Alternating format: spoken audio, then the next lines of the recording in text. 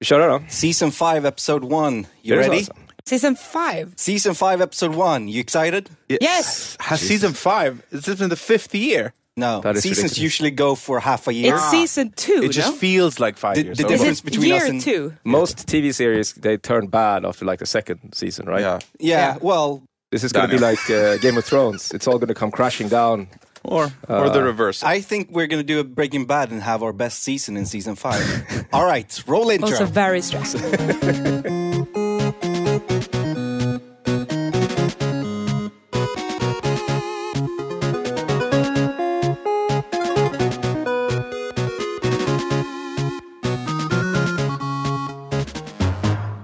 Okay, welcome everyone to the Paradox podcast. We're back after a long summer vacation and lots of other things that have taken priority over this. But here we are, and it's season 5 apparently, episode 1. So that's very cool. And we have a very special guest with us, which is Ebba Ljugerud. Hello. Our great leader. Hello. Ebba. Welcome, Ebba. Fearless leader. Welcome to the podcast, Ebba. Thank you. We just realized that you haven't actually been on the podcast I know, yet. this is a big It's a big step. thing for me. Yeah. I've been here 13 months asking every month. So, But here I am. so this is a podcast where we discuss the business of the video games industry. Aha. Yes. We talk about the things that generally not talked about and try to shed a bit of light on them. This is Okay. what you Have more pay me and perspective. Shams for. Yeah, This is okay, what- good. Wait, very you- good to you know. get Very paid? good to know. Oh shit!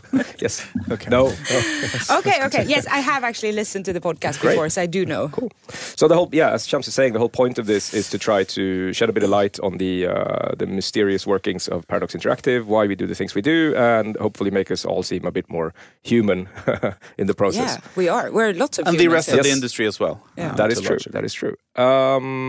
This episode we're going to talk. I think we're going to do like a year in review, year in review with you as CEO. Yeah. Just talk a little bit about the big, the things that have happened, sort of big learnings and observations so far. Maybe looking a bit forward as well, where we see this going. But as always, we will start by asking the important question: what have we been playing since last time? And last time is like 4 months ago. So Yes. So Shams, you wanna- I go ahead. want to start. Go ahead. This is what the podcast will be about.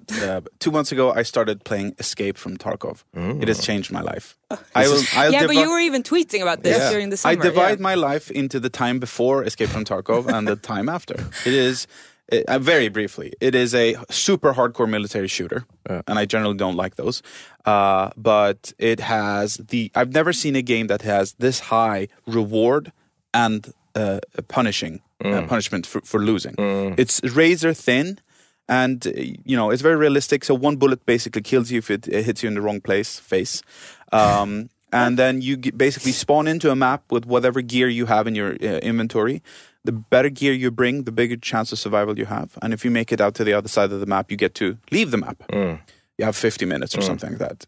If you die and lose everything. this is like, I think you said previously, this is like if Paradox made a first-person shooter. This This would be like a good 100%. fit for us. It's it's still action, but it's definitely very much up our alley. Very It's incredibly hardcore, very fun. I've spent stupid amounts of money on this game. Cool. It has a premium business model, which is How much money have you spent? like 180 euros. And what do you spend it on? The base game. Is it like DLC based or is it? Yeah, like no, it doesn't even have. It's an early access. Oh right. No, it has a number of SKUs. I bought the biggest SKU. I gradually increased my heroin addiction and bought the biggest SKU. It just gives you. It's a season pass as well. Right, It gives right. you small, minute perks. Cool. Escape from Tarkov then. What about you, Danny? I went into the basement and dug up my old Wii console. So I've been playing old Wii. I just packed mine down. Right. Wii games with my kid, who's now 5.5 years old. So we're playing. We've played Super Mario. We've played a bit of Zelda. We played a lot of Donkey Kong Country Returns, which is actually a very good game. Did you play with those? No, because you're too young. No. The old ones. No, with I the did. two screens. I was here since the first. I'm not young. No. I'm, What are you I'm talking old. about? Like, Sorry, we have sorry. Nintendo. No, thumbs, but you know like- the ones, the orange one and the white one. Yeah, the Nintendo. And I 8-bit. also had the little blue one that was like a hospital bed. The Game and Watches. Oh, the Game and Watch. Yeah, So she's going even older back in time. That was See? before my time. See? Actually. See? That's It was how old I before your am. time. That's how old I am. But Yeah, it's very good. And this is, for my kid, this is the first time he plays, because Donkey Kong Country is kind of a classic 2D platformer, right? And for him, this is very new, which is interesting, because he's only played 3D games before. Okay. So, but we're really enjoying that. I did play quite a bit of Age of Wonders Planetfall. It's the latest game that we released. Me too. Yeah, Me too. Actually, I like it a Toting lot. the party line. Yes. And That is correct. what clan are you? I've only played the Vanguard so far. The- Amazon. That's the only way to go. Yeah. I didn't put too much time into customization, which is actually a pretty big thing. Like you can make your, if you haven't played it, you can make your faction look very Amazon cool. lady, whose name I can't remember right now, but she has this like huge mohawk, white mohawk. She's black with a white mohawk. No, I'm playing very as fierce. Jack is his name, right? The sort of the guy on the box cover, like the big, strong white man. Yeah, exactly. It's my avatar. Okay. But it's all it's good. I haven't played that with my kid. It's a bit too complicated for my kid, but it's kind of a nice mix between that and Donkey Kong Country. How about you, Ebba? I've also been playing Planetfall, which I really enjoy. Been figuring my way out around the world. But what I've been playing mainly is Celeste, a game that I really like. Yeah. On Switch? No, on PC. I started on PC and then I was like, I could do it on the Switch. But then I was playing Zelda on Switch and then I played Zelda. Anyway, no, but Celeste... I don't know if people know it because it's a huge game. But it's just really... It's cute. Yeah. It's super difficult, I think. I die a million times, but you can start over quite like where you were, which is great. No, it's I like it. Cool. I haven't actually tried it. I've heard a lot of good things about it, but I haven't tried it. So it's absolutely one of the best 2D platformers of this decade. Yeah. Oh, nice. Well, okay. Like Now cool your horses. No, I'm serious. Like, remember how good Super Meat Boy was when that came out? Yeah. Celeste is that good. Yeah. Can you play it with a 5-year-old, or is it too? Yeah. Is it too hard for You can, but I think the whole jumping and climbing, the dash. Yeah, it's quite tough, difficult. but like, so was Super Mario when it came out. That's true. Yeah, I'm sure you can play with the 5. Well, okay, bold claims. So I'll have to play Celeste next time. Good mix of. Good mix of consumption habits here in the podcast. Yeah. I like that. And we should before we continue, we should say a big congratulations to the team at Triumph Studios for releasing Age of Wonders Planetfall. It's amazing game. Very well received and a labor of love, I think we can say. They've been spending a long time on this, and it's also the first game we released together with them. So we're very excited. Extra for all fun. That is true. And everyone is walking around the office in Planetfall hoodies these days. Yes, lovely blue Planetfall. And So how I sent can a our photo listeners... to Lennart, who's the boss in the Triumph studio, of everyone in their hoodies. Of course. And he was like, great. No, but it was, Can we give a hoodie away to someone? let's give it away. The first person who retweets... Send us a screenshot of yourself playing Celeste. Tweet us a screenshot of yourself playing Celeste. Not Planetfall then. Oh, or Planetfall. Good. Yeah. No, we're pushing Celeste today. No. And then the first one who does that will win. We'll try to get you a Planetfall hoodie. Yeah, we have some. I know for sure. Cool. But Okay. I just want to say about Planetfall, it doesn't matter how many times you release a game. Even when you know you've played it, everyone's played it, we know it's good, they're still still very, nervous. very nervous when we're releasing. How will it go? How will it be received? of course. What happens? It's very fun. Yeah, it's very fun. It's mostly relief. I'm also happy because of sales, but... Okay, Relief. let's jump into it.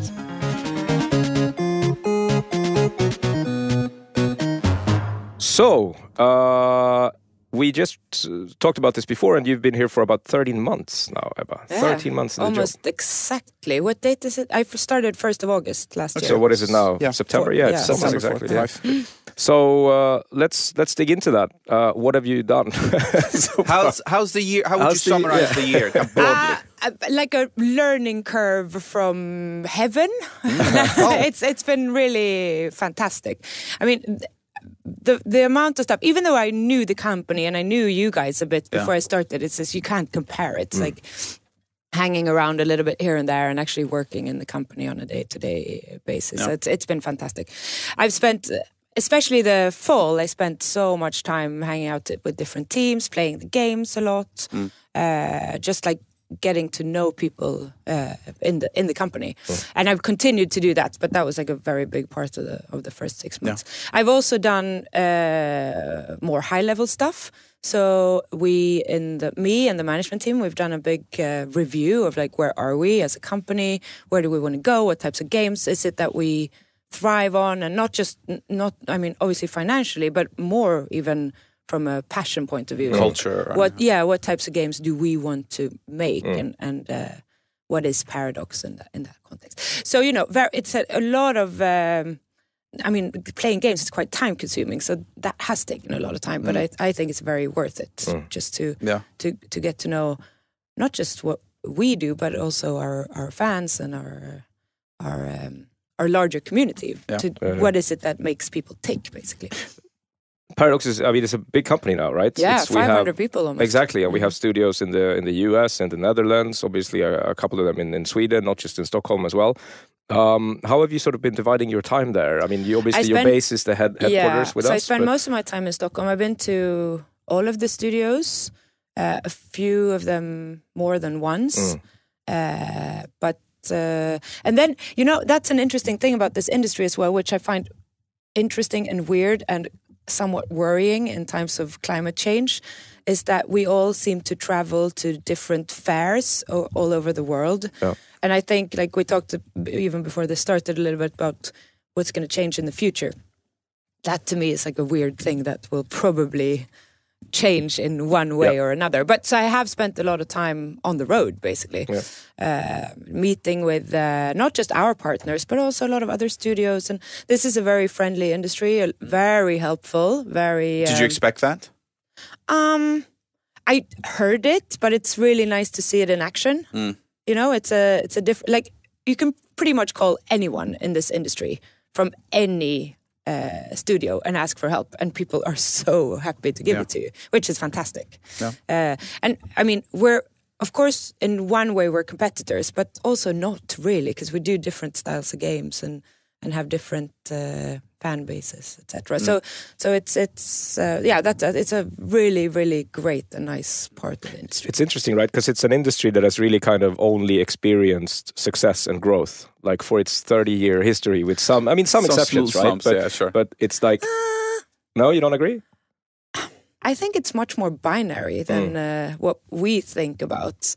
In what terms do you mean? Well, you can have a game that sort of performs, that's fine, but there are some major misses. Of course, but I mean, on an aggregated level, yes, but on a studio level, I think it can be a total bloodbath. No, that's very true. Like for individual studios and for publishers, I mean, fortunes can turn very quickly, right? Yeah, exactly. But just the market as a whole is just growing and growing and growing, right?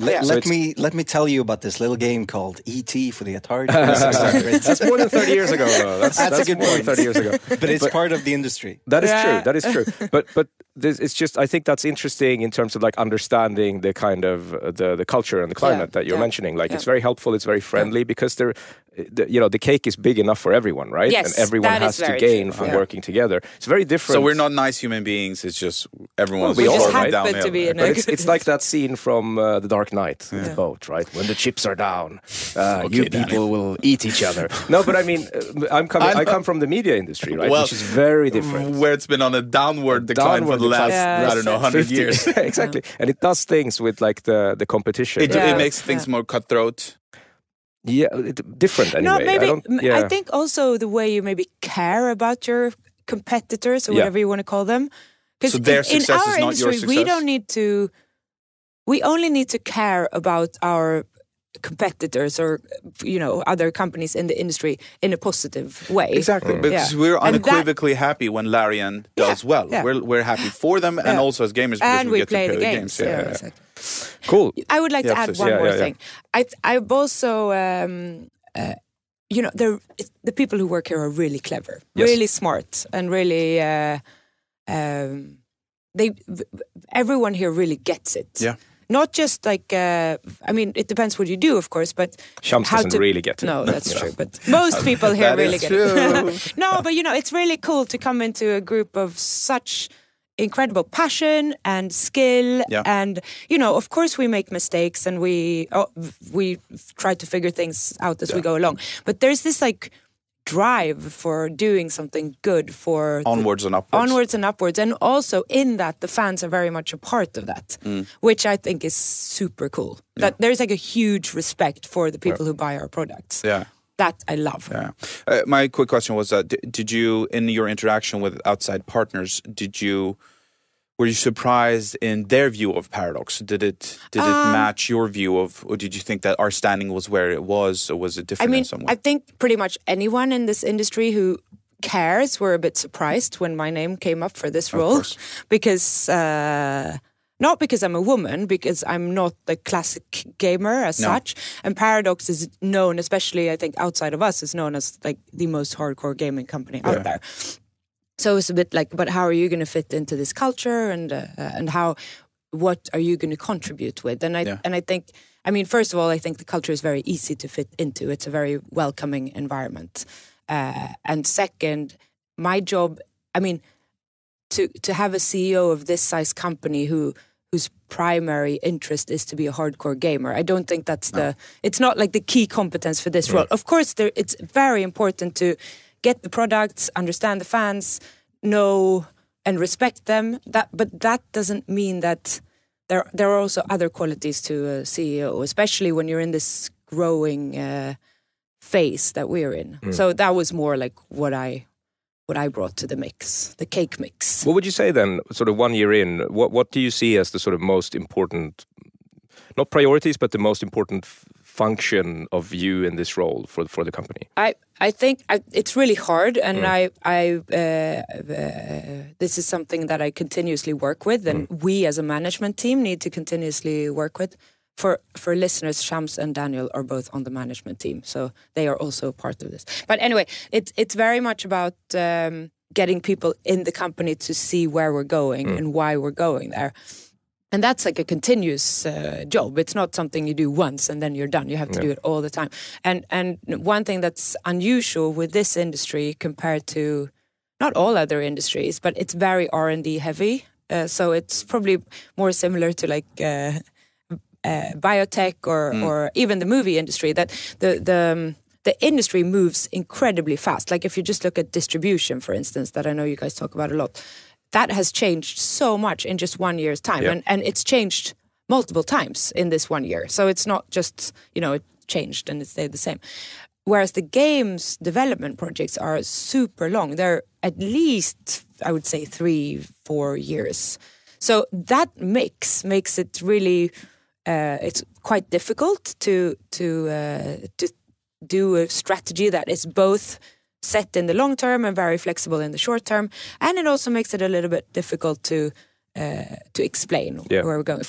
Take streaming, for example, or cloud gaming, which is something that today doesn't work at all. I mean, you can do it in test versions, and Google, of course, with Stadia is working on it, Microsoft is working on it, etc. But it's not an existing market. No, exactly. It's not a consumer-ready product. And then, so let's just, for the sake of the argument, say that in 5 years' time, we think that X% is going to be gaming from a cloud. Okay, so how do you envision that journey that we need to do to get there? So those things they're fun and challenging, but they are quite difficult. And also looking backwards, obviously the games that are coming up to release for us now, those projects were signed and funded and started at a time when streaming was just somewhere in the future, maybe thing. Epic Game Store didn't exist. Exactly. Steam's cuts were different. Subscription models didn't really exist.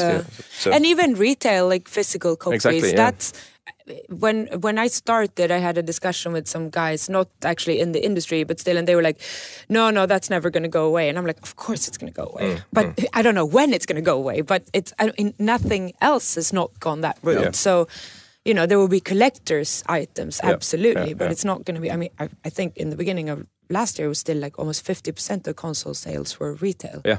Exactly. Which now, a year and a half later, has gone down. Which puts us in a very interesting position, which we talked about in this podcast, I think, where we have an ambition to grow our sales on console, and we're making good progress and things are improving. But at the same time, we have very little history of physical. I mean, looking way back, we have obviously, but for for the foreseeable past. Already 2010, 50% of our distribution was digital. Exactly. Which at that point was like completely unique. Yeah. But so we actually come from a sort of place where we work almost exclusively with digital distribution, and we're trying to move into a space that where physical distribution is still enormously important. Yeah. But we all agree that it's probably not going to be like that in the future. So it's an interesting sort of short-term versus long-term. Let me ask you, when we talk about these different perspectives, and an added perspective, when we mentioned this before, is that yes, the dev cycle is 3.5 years, but once the game is live, it lives for another, 7 to 10 years. So that's an even longer cycle, which makes this disruption-heavy industry really silly. Like, who can imagine what's going to happen in 7 years? When you talk about the difficulties of communicating these perspectives, who's the hardest to communicate this? I'm guessing the stock market that work on a quarterly basis, or like who? Yeah. But we have a lot of respect for our owners, and we want like all of our owners. We have quite a lot of owners, but the way we work as a company is we don't focus so much on the quarterly results, and we don't focus so much on the share price because we know it's so long term. Do you think that this, traditional investors are coming to grips with this and understanding this? It varies. I think they want to. I think everyone understands why this is important for us. But it is also very hard when a whole market is driven by quarterly results. And I don't mean our market. I mean the whole stock market. Yeah. So, of course, it's can be difficult to see that. I think we have analysts. So the way it works is we, of course, have our owners. And then there are analysts who look at our company and they try to guess how we will perform on a quarterly basis. And for them, it's really difficult to know because, first of all, we don't give out that much information. And second of all, things vary a lot. And sales numbers for us, which are, of course, what drives the revenues, they can fluctuate so much. And it's this is coming back to this. It is a slightly binary business where, hit or miss can break or make a company. For context, we have and we always have had a very restrictive approach to the amount of information that we share with the market. We typically do not give forecasts, for example. We don't share any information about what we think certain games will deliver in terms of sales. So it's looking at the outside, there's not a lot of information to go on in terms of. I actually think many of them do a great job. They're really good, and they've really made an effort to understand us and understand our games. But it's still difficult for them. Exactly. Yeah. So that was a very long answer to your question. The short answer is no. To me, it's much more important with internally. To make sure that people, like if you work, let's say you're a developer on Europa Universalis. Yeah. So how is where we're going in 2025 relevant for me today? Yeah. And that's the process that we're in right now to make sure that people see where they are in the bigger picture. And also why, because, we can talk about financial numbers, but at the end of the day, what drives that is how many people love our games. Yeah.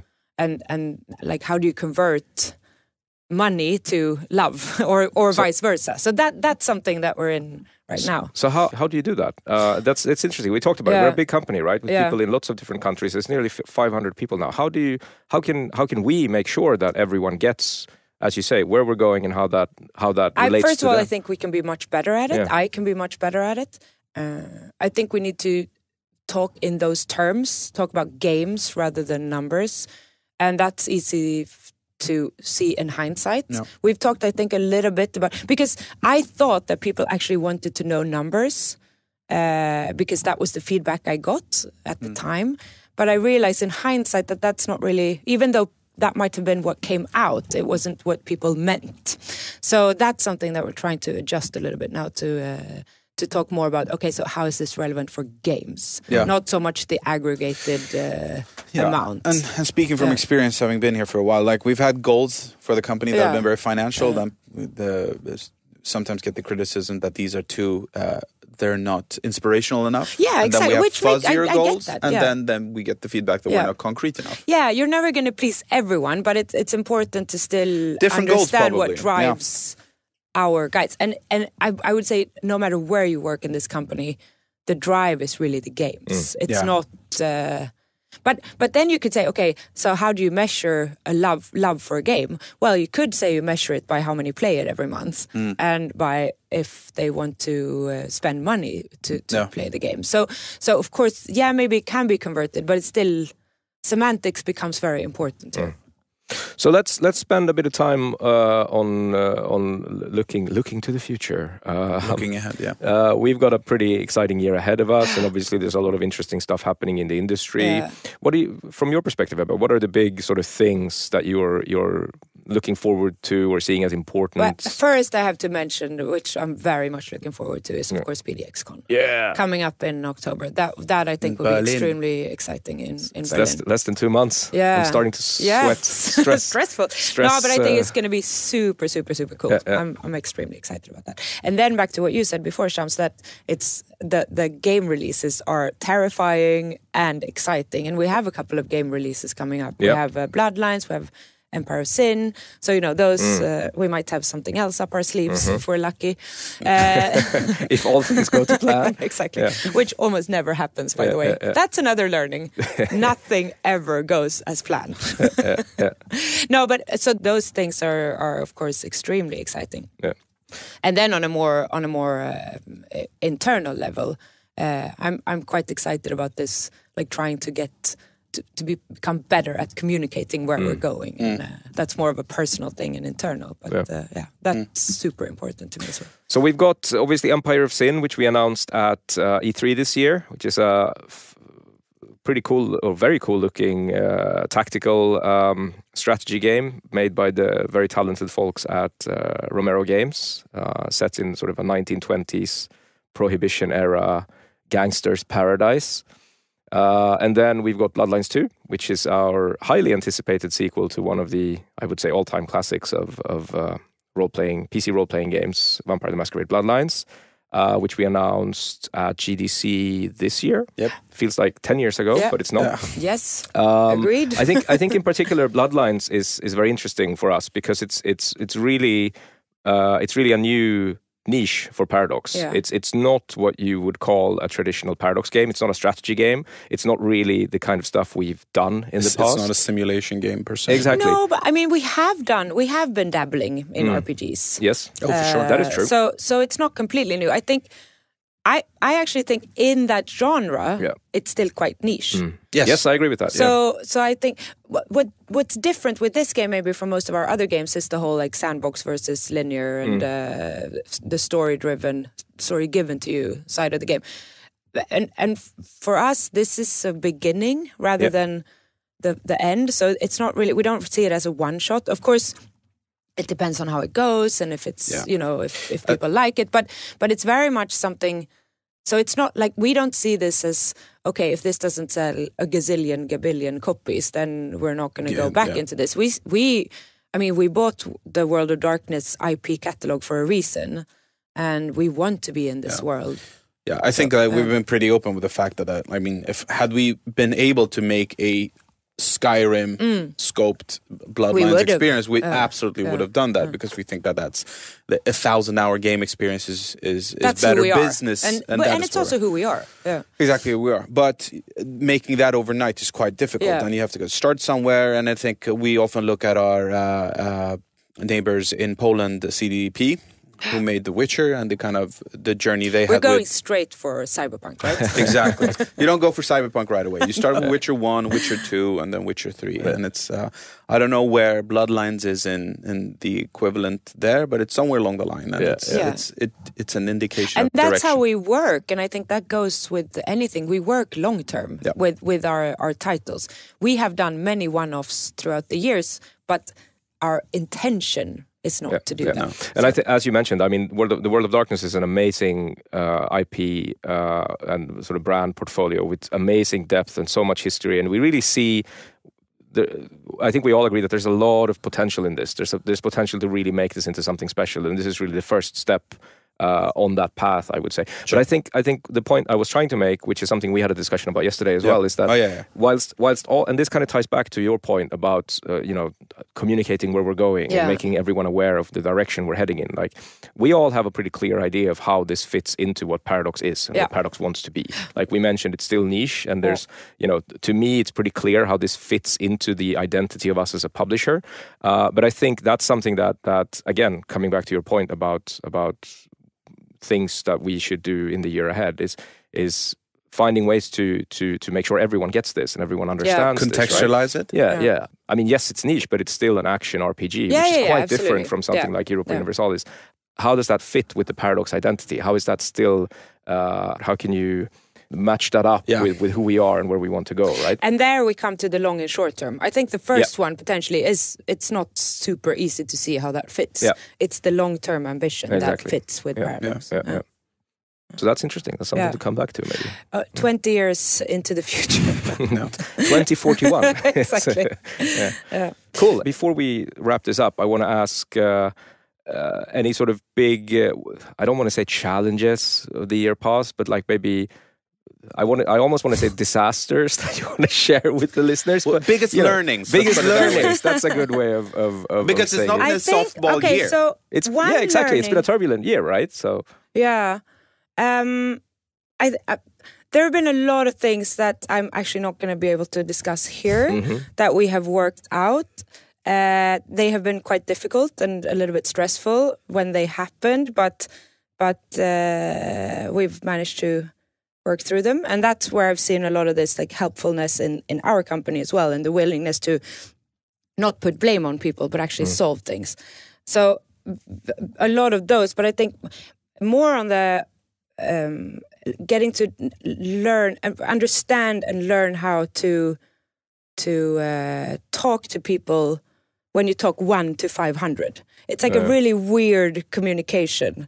And I get a lot of feedback, which I really appreciate, but I've done some mistakes there in how I've phrased things, which of course weren't intentional, but the way they were interpreted was not how I meant them. And I think that's, it's to some extent that might always happen because it's this weird 1 to 500 communication. Sure. But it's made me more aware of how I phrase myself. What's important for me there is that it doesn't mean that I stop communicating, and that's so that's something that I think about a lot. That it's important to have some sort of flow going all the time. And now also a year in, I think that a lot of people in the company have come to realize that I'm actually very approachable. So if you send anyone in the company can send an email and we go for a coffee, and I love that. It's great. That doesn't mean that we make decisions, because that has to go through managers and teams, and there's a lot of planning that goes into that.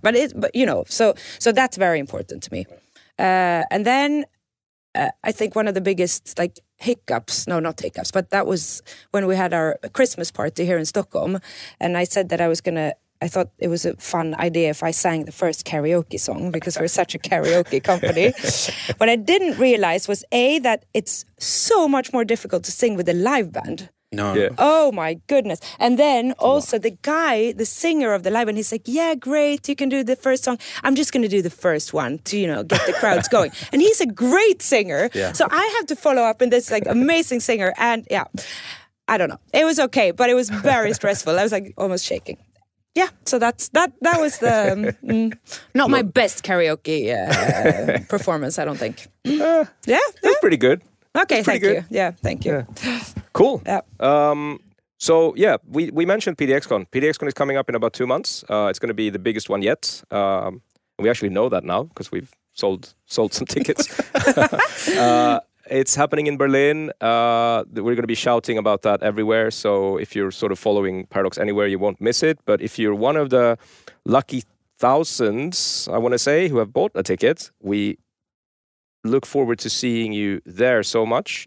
You're obviously going to be there, Ebba. Absolutely. There's going to be lots of stuff happening. I think we're going to do live podcasts if all things go as planned. So that's going to be very, very cool. It's planned for us to do a live podcast. Good. So we'll see. We'll see if it happens. It won't be streamed, but it'll be uploaded after the fact at least. Good stuff. So that's going to be exciting. And yeah, thank you so much, Ebba, for coming on the podcast. Thank you for having me. We'll see you in a year. Yes.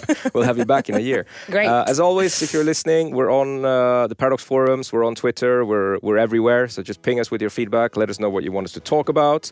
If you've stumbled upon this podcast and you're not yet a subscriber to it, please smash that like button. Or subscribe button. And it's good for our KPIs. It's good for our KPIs. It makes my upcoming salary talk with Ebba easier.